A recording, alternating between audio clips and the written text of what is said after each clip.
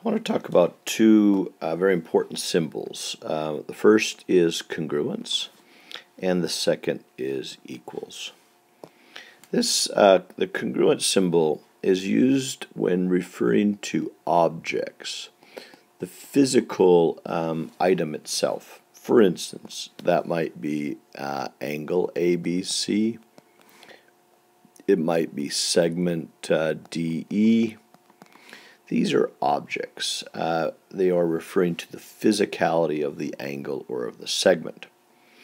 The second sign here, the equals sign, is referring to measurement of things, size of things, and is denoted a little bit differently. It's denoted by the measure of an angle ABC or the measure of DE.